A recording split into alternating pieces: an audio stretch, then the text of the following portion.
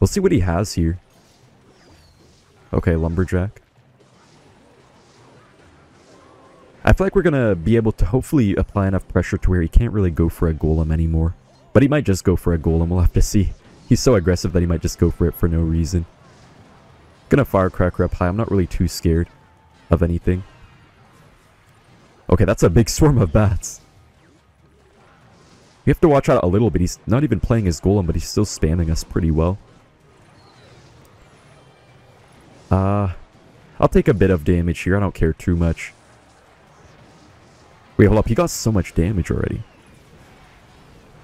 But I think it doesn't matter.